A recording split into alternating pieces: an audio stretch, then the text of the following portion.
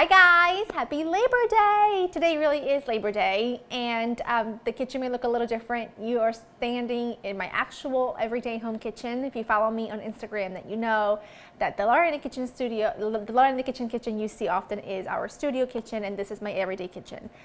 Joy and I had this idea today to sort of share our Labor Day simple, easy dinner with you, because I'm sure that not just us, but a lot of you are having a very low-key Labor Day today. It's definitely different than years past. No parties for us, no big gatherings. It's just Joe, myself, and Mia. And I just wanted to make a couple things that all three of us absolutely love, and that I already sort of had the things on hand for. We're gonna make a spaghetti with a really simple summer marinara sauce. This is just the canned tomatoes that I canned last week.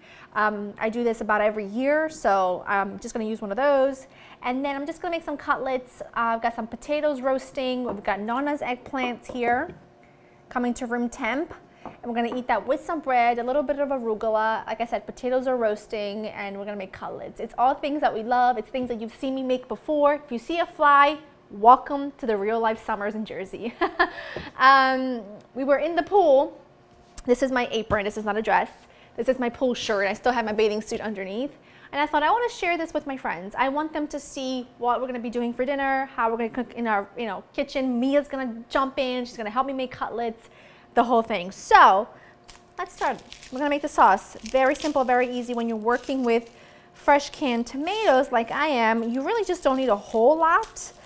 You want those tomatoes to shine. So all I do is exactly what Nonna does.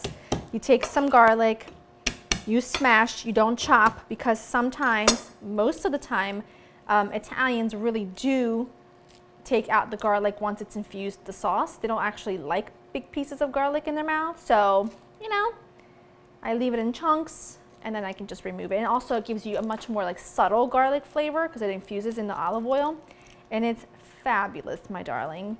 I want to know from you guys how you spent your Labor Day weekend. We just stayed at home, like I said, and it was absolutely lovely. It was low-key.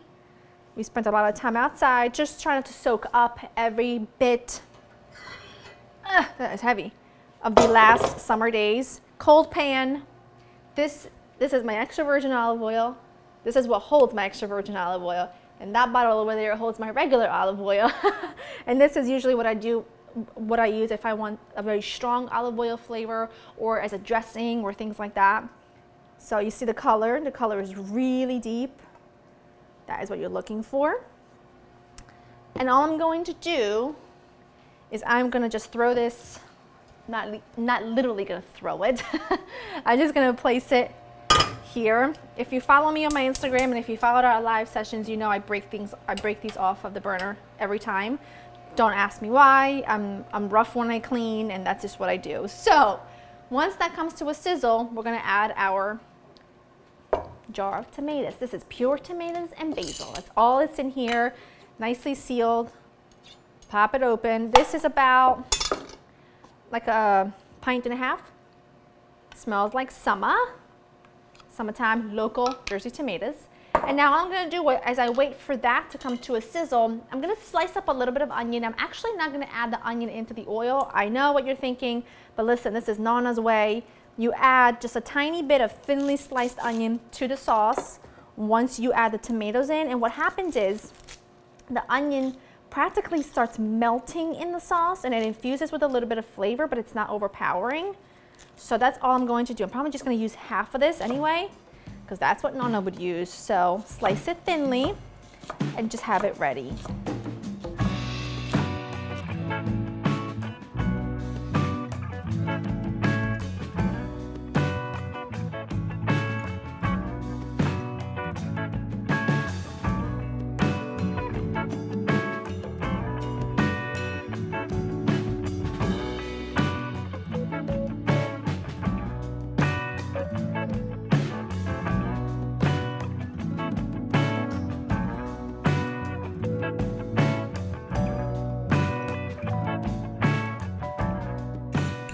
All right, sous chef is in the house.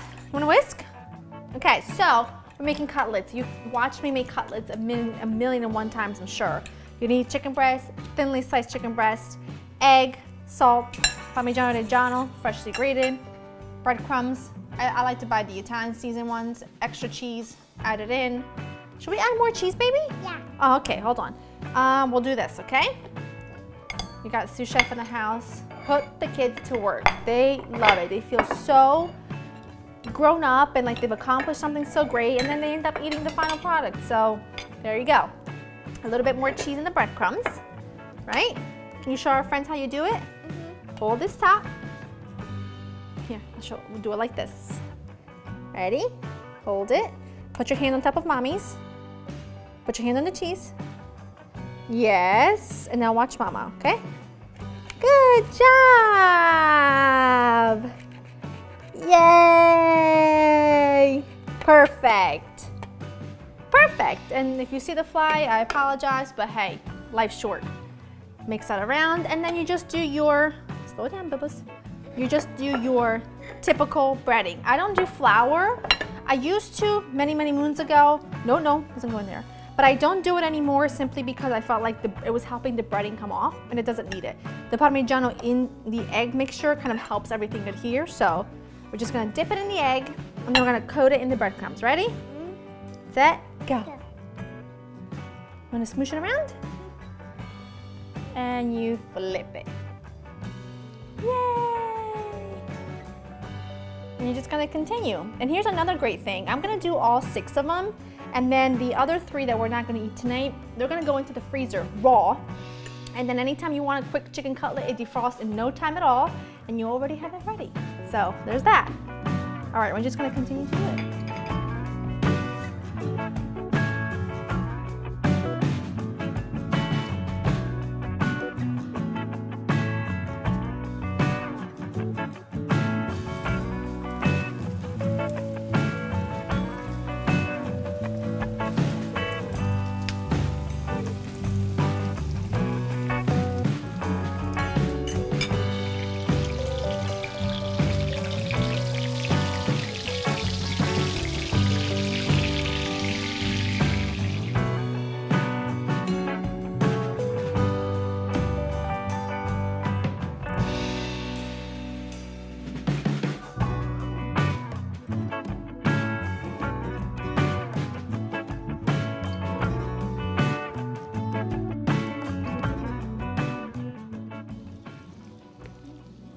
Done. Look at that. I'm gonna put that right in this dish. Technically this is a pie plate, but you know, nobody cares. And obviously this would be lots of leftovers, which is great because we love leftovers. We are one of those households that I like to make more so that I can have leftovers rather than not enough and just have a perfect amount to eat for dinner. I like to be able to know that if I get hungry at 11 o'clock at night, I've got a bowl of spaghetti in the fridge. That's just how I roll. Pour the sauce on top. My chicken cutlets, the other 2 are almost done. I've got my eggplant, my roasted potatoes, which you're gonna see a whole video on those. Those are my Greek roasted potatoes. They are so fantastic. Probably my favorite potatoes of the moment. Just beyond delicious. Those are done. Crank that up a tiny bit on the cutlets.